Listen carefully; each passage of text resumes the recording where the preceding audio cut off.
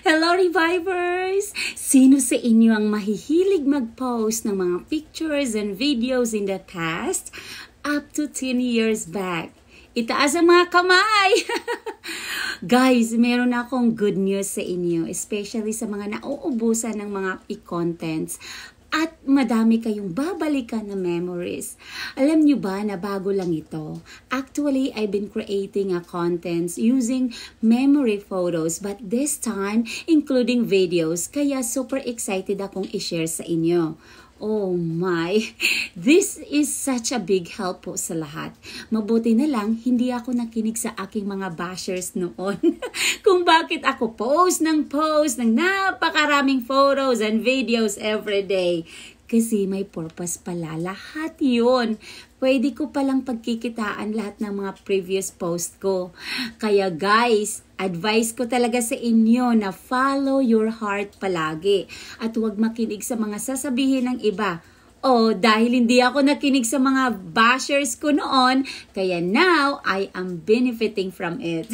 Ano, gusto nyong malaman? Tapusin nyo ang video ha. And of course, share na din para madami tayong matutulungan. This video is para sa mga nag-uumpisa na mga small content creators at sa lahat na din ng mga content creators. So, ito na talaga ang tutorial. Enjoy and good luck! Ito na guys, punta tayo sa ating account. Nakita nyo yung memories dyan. Yan po ay ating i-click.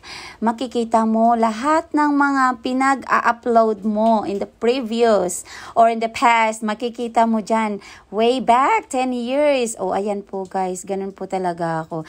Nagsishare po talaga ako ng napakadami either other people's contents, my contents, milestone ng aking anakshi, ng aking journey ko sa fitness, and kung ano-ano lang yung mga ganap namin every single day, every weekend.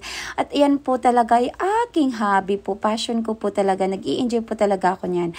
Alright, so ito po ang ating napili na memory, ang aming photoshoot na mag-ina ni Jose. So, i-click lang po natin yung share as a reel at ito po ang lalabas. So, same thing po sa pag-upload ng ating mga pictures, ganun din po.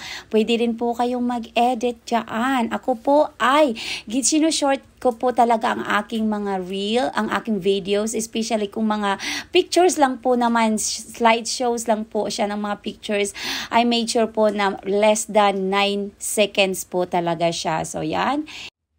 Alright, so dito na tayo sa pag-a-add ng audio, music, or voice-over. So, beware lang po kung gagamit kayo ng music from the audio library or Facebook audio library. There is a copyright music po dyan. So, might as well do the voice-over. So, mag-voice-over po tayo ngayon.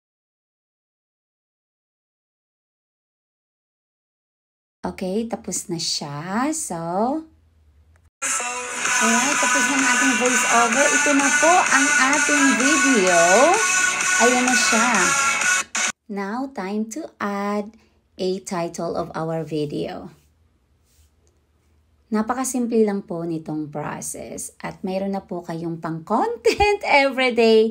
I can actually make a content like 5 or more reels everyday. Kasi po, ang dami ko po talagang memories. So, ito na po siya.